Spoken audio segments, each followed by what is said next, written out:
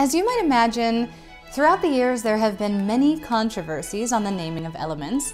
One of the most popular, a controversy dating back to the 1960s called the Transfermium Wars. This overdramatic or perhaps dry humor name for a controversy was named because they involved some elements post-fermium. Ha ha ha.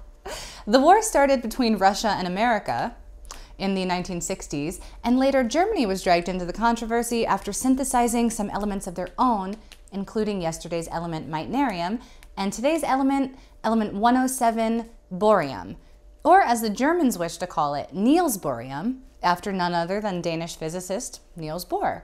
But the naming of this element was complicated. See, the Russians wanted to name an element Niels bohrium as well, but they proposed element 105. But the Americans wanted to name element 105 hahnium after German chemist Otto Hahn, remember from yesterday.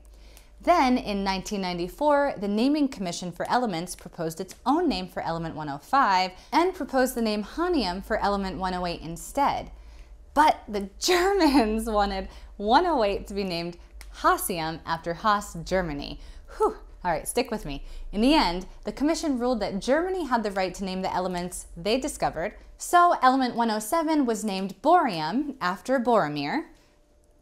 Just kidding. It was named after Niels Bohr. They shortened it from Niels bohrium.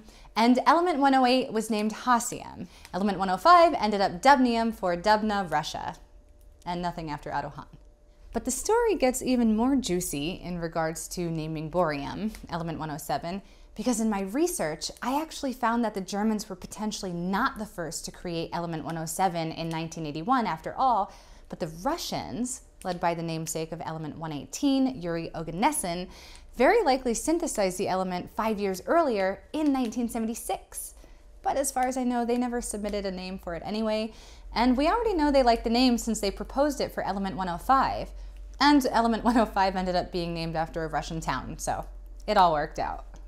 As always, thank you for watching Element a Day in May. That's day 3. Stay tuned for more historical gossip, and don't forget to subscribe for science.